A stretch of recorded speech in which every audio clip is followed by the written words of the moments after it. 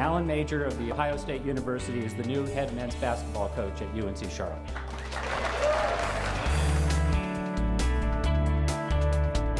Ultimately, our goal is to try to stake our claim in the Atlantic 10. Thank you.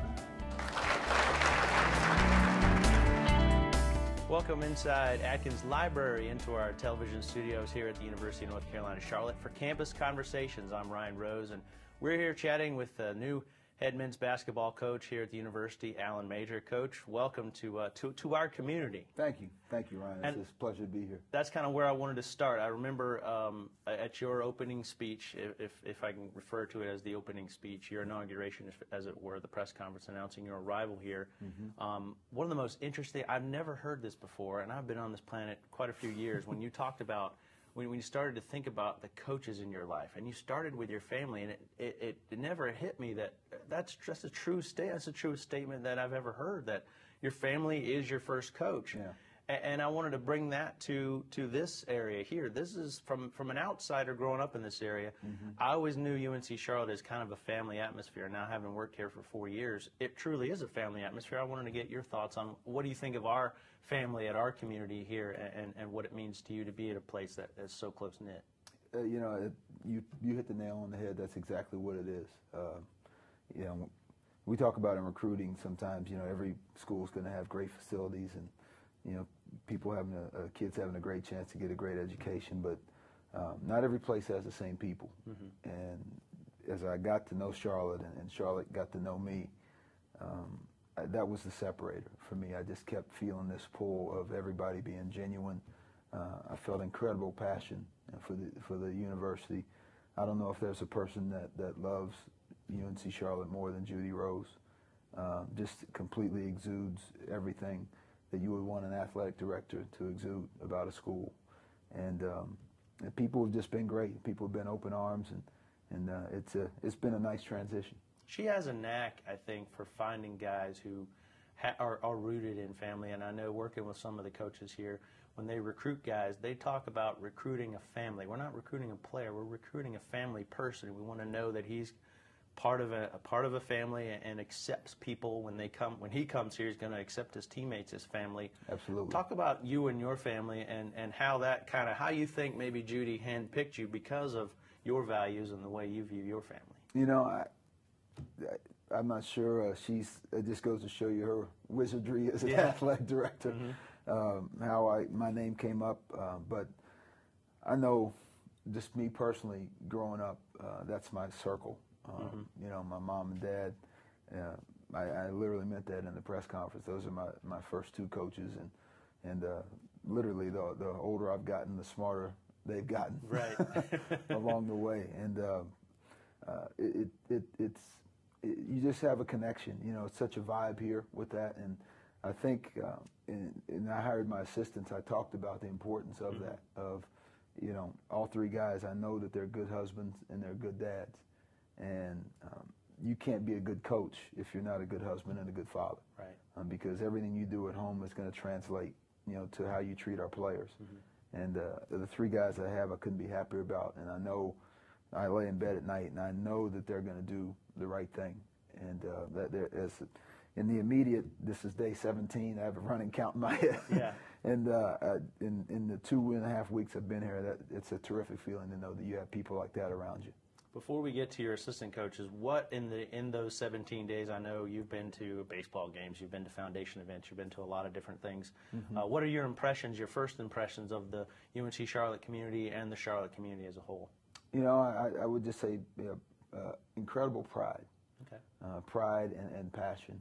You can feel it in every person's handshake, that you meet, whether they're a donor or a fan or even the students last night at the baseball game. I mean, their eyes are wide, and they got the Niner Nation gear on, and I mean, you really get this sense of people wanting this place to be special. They already know it's special, and they want to say, hey, how can we make it even more special than it already is? And you literally feel that with everybody, and I know I have, everyone that I've been in contact with in this few weeks, but.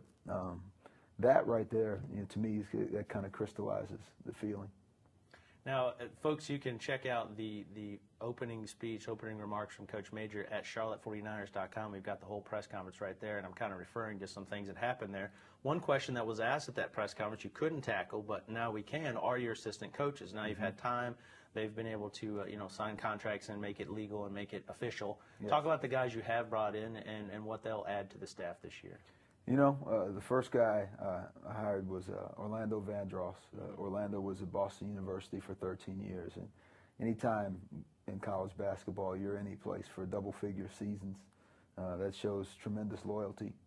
And I know he's a guy that's going to bring great energy, has a terrific grip of recruiting, especially in the Northeast, even into the D.C. area a little bit. And again, wife, 2 kids, just a solid guy in every single way, and has shown unbelievable energy and commitment to our players just in a short time. And our guys feel him. We always talk about, make sure that the players feel you and feel your sincerity. And Ryan Odom was second assistant hired, the son of Wake Forest, former coach Dave Odom, so it's clearly in his bloodlines and in his roots. Was at Virginia Tech for 7 years. Again, pushing a 10-year tenure at one school, great loyalty, just a phenomenal grip of recruiting in the Carolina and Virginia areas. And again, just solid family guy, great energy. He's kind of our thinker on the staff. Has a little bit more of a low-key feel, but then he'll say something and he's 2 steps ahead of everybody else. So, and then the last guy I hired was Desmond Oliver. And Desmond was at Canisius last year, but had also previously been with Dennis Felton at Georgia. And he was in that magical NCAA tournament run when Georgia won 4 games in literally 3 days. They had to play 2 games and in one day finish a game due to the storm. So Desmond's been through literally some storms, and he's dealt with culture change, and he's dealt with, being somewhere new. And all 3 guys, I really couldn't be happier to have them. One thing that's amazing when you talk about college athletics in general, you bring guys in from all parts of the country. How you guys keep those personalities into one unit just amazes me year after year. And every team is different. This year's team, minus 1 guy plus 2 guys, completely different, even if you're changing out a few guys. How important is it for you and all 3 of these assistant coaches who came from different parts of the country and recruit different parts of the country and are used to different head coaches and systems, how in a short time have you guys been able to mesh as one unit? And that's just the first of many steps to come for you guys. Yeah, I think it's in the conversations leading up to guys, being hired, everyone knew each other, which helped. Yes. I knew Orlando knew Ryan, Ryan knew Desmond, Ryan knew Orlando, so there was somewhat of a common base that we had, which helped. I think the thing we tried to do in this first 2 weeks, we just spent an inordinate amount of time together, and some of it is you're talking business and you're talking about our current guys, you're talking about recruiting, you're talking about basketball thoughts and just random. There's sometimes a guy will come into the office and sit for a little bit, and then the next 2 guys come in, and then 2 hours later we're still sitting there just because it becomes a random brainstorming. But and we've also just laughed a lot. We're all kind of the same age, so guys are cracking jokes about movies and 80s music, and so we've got a good balance of being able to work together and coexist, but also knowing that we've got a great challenge ahead, and all 4 of us know, hey, at the end of the day, the most important thing is being on the same page. Now, probably your job is 2-3 times more difficult because you're coming into a bunch of players that you really didn't know about 3 weeks ago. So talk about in these first couple of weeks. Now, my office sits over the practice gyms. You guys have been working it, just working it down there. Talk about the process as it's sort of like you're recruiting the guys that are here. You're learning them and they're learning you. What's that process been like? And I know it's not even close to being finished yet, but as you begin, how's that process unfolded for you? It's a great point. It's brick by brick, is how you have to go about it. And I think the most important thing we tried to do, it started with me, but our assistants now have all trickled down and they're doing it with our players individually, is just the relationship building part. Guys feeling like they can come in, and if they need to shut the door, great. If they just want to plop down and crack jokes, great.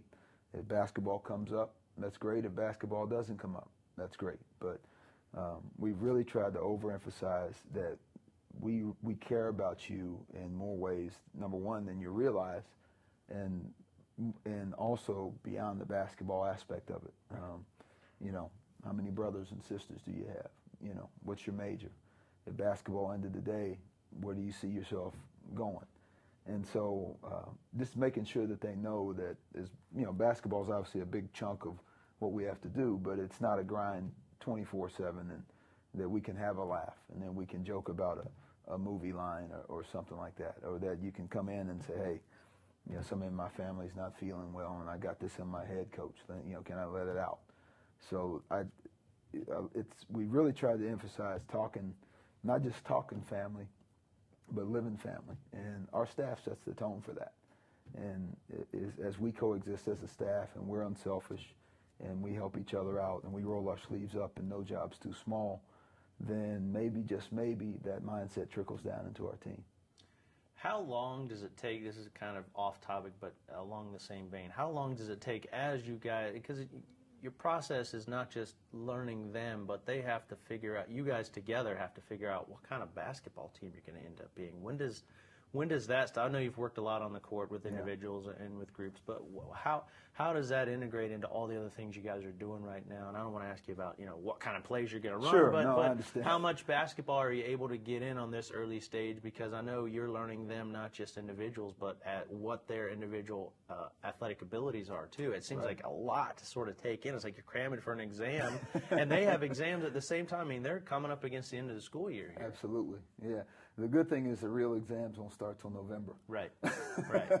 So we got a little bit of time, but you know, we get 2 hours per week. Actually, today's the last day that we get time on the court with them until school starts.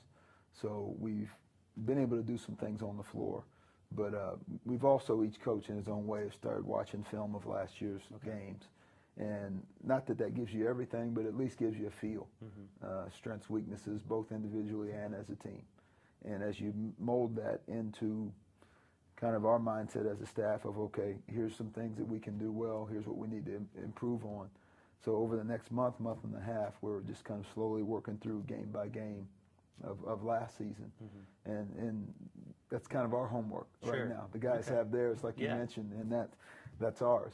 So and then we'll all, you know, they'll get out of here for a little bit, and then they'll come back in the summer and start their, you know, conditioning and things of that nature. It's funny, people think basketball season starts, you know, on Midnight Madness, you know, Niner Madness here in the middle of October, that's the first day that you guys ever see each other for the year. And it's a 12-month process. What stage are the guys in at this time of year? You talk about the 2 hours a week, but I'm sure on the side they're lifting, they're doing the other things. What are some of the things players do in the quote-unquote off-season, which there really is no off-season? If you ask a coach, there's an off-season, he says there's no way. It's all season. But what are the guys doing at this point, and what are you guys able to do on your own when you aren't allowed to see the players? Yeah, the guys right now, with the 2 hours per week skill workout ending this week, they'll hone in and focus on finals. They can play pickup games on their own, which we're not allowed to observe. Right. They can lift weights with our strength coach, and that's going to basically carry out through the end of finals week. They'll get some time off. And when they come back for the summer, right now the NCAA hasn't allowed coaches to do anything with players in the summer. Okay. It's been on the table to possibly be passed. I don't know if it's going to make it. A lot of people think because of the Michigan situation with football that it could be abused, and now, you know, do student athletes approach burnout and things of that nature. So I think they're being very careful with the summers. So we have to basically now place great faith in the guys to continue on in the summer what we've been doing in the spring, because it is on a voluntary basis, and you're not allowed to instruct or chart or record or anything like that. So, and then in the fall we'll be able to start back up again with 2 hours per week with workouts. Is that enough time, the 2 hours a week? I mean, for if you'd had these guys for 3 years and you know them and they know you and they know what you expect of them and they know what they can expect of you, it's a different story. But I mean, it seems like a short amount of time for you guys to Yeah. get to know each other. Because during the season, you're going to spend a lot of time together, traveling, Absolutely. practice, games, things like that. But it just doesn't seem like you get enough time to do the things you want to do. Yeah, it's funny. I was telling someone yesterday if there was ever a summer where I wish they would pass the rule, it was this year. So now we could just continue on with these guys because, individual meetings are great, and how's your family, how's your brothers and sisters? That's great, but the court is the guy's domain, and that's their space. Right. And for us as coaches, it's the best chance for them to really feel the message that we're trying to send. And it's been great in this few weeks, because when you get in there, again, it's a chance to, like you said, recruit your own team. And it's the best chance to get them to feel the message that you're trying to send in terms of the skill stuff and intensity levels and the pace and tempo, how you want to do things. And now it's gone. Yeah. But it's one of those things we'll have to manage it, and hopefully school will get here quickly so we can jump back in there with them again. It's like it's almost like you have to start over again with that process because you'll lose some time. I know the guys will be around, but the time you're supposed to be allowed to have with them. Absolutely. That's something that I guess people don't consider, that when a player steps on the floor or comes to school for you, you've actually been talking to them for weeks, months, the recruiting process, and that's something you miss out with these guys, is that time with them and their families and their homes and seeing them. So that makes this a little bit more uphill than I guess people realize. Yeah, it has, and as a staff though, we're trying to enjoy that challenge, because there's two ways you can look at it. You can say, wow, this is insurmountable, will we ever catch up? Right. But then you can look at it the other way of small victories, and if you have a day where you feel a little bit better about a guy in terms of your relationship with him than you did the day before, at midnight that day or whenever we leave the office, we'll take that, and now tomorrow will bring what it's going to bring. Or if a guy skill-wise does something this week that he didn't do particularly well last week, or he just feels an inch better about it, we'll take it. Nice. So, because you can always look at the mountain and say, wow, are we ever going to get there? But our thing is, hey, just deal with the next step, and then let the next step take you where it's going to take you. Now let's touch on recruiting. When you move, and you've done this before, you've moved from one school to another. It happens as a coach matures and gets better at his profession. What are the challenges that you and your staff face moving from wherever areas you're from to here? Obviously, I know learning North Carolina is going to be vitally important, but you still have inroads to other places, as do the other assistants. What are some of the unique challenges that you face when you move to a new area in recruiting? I think the biggest one is the timing, because the recruiting process has accelerated so much. And there was a time where kids would just kind of go through their junior year, and then they'd get through that summer, and then the start of their senior year they would say, okay, here's my 5 schools or 7 schools, let me narrow it down, and then I make a decision around October. That was before the information age kicked in of Twitters and tweets and chat rooms and suchandsuch.com recruiting reports and anything. So now the access of information that kids are able to get, it's changed, and so it sped the process up. And so anymore, if you haven't gotten in on a guy by the end of his sophomore year, maybe even the start of his junior year, you're going to be in a little bit of an uphill battle. And this change, it's no one's fault, but what it is now we've come in at the end of kids' junior years. Right. And a lot of them have kind of narrowed it down. Some kids have made decisions. So now the biggest challenge is busting down some doors and, coming through some back windows and saying, hey, look, you got to give Charlotte a chance. We just got here. And so that part, the feedback's been good. Some kids have are down the line, and that's understandable. But that's probably the single biggest challenge, is trying to make up for ground in terms of the process. Now, working with the gentlemen you've brought in, all the coaches that you're working with, and they have obviously places where they're more comfortable and people are more comfortable with them already. How does that work when you gather a new staff and you have new inroads, places that you haven't ever recruited? One of your assistants knows guys, knows coaches, knows high schools.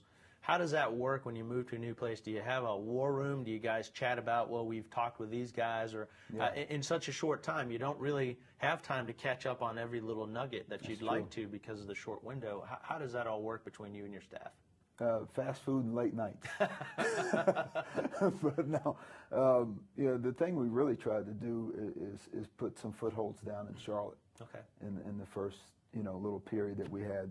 Right now we're you can't go off campus right now until July. So we had a little stretch there of 6 days where we were able to just locally, go and shake some hands and see some people, and just let them know, hey, we'd like Charlotte to be a situation where if we had to say no to a kid because we can't take them or the circumstances aren't right, that's great.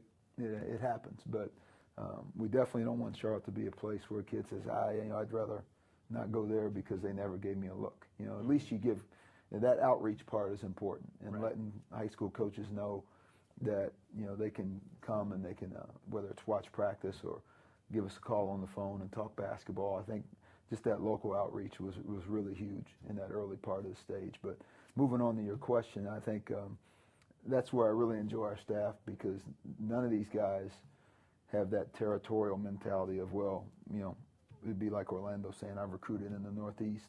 I got to make sure I get a Northeast guy here because that's my guy and all that.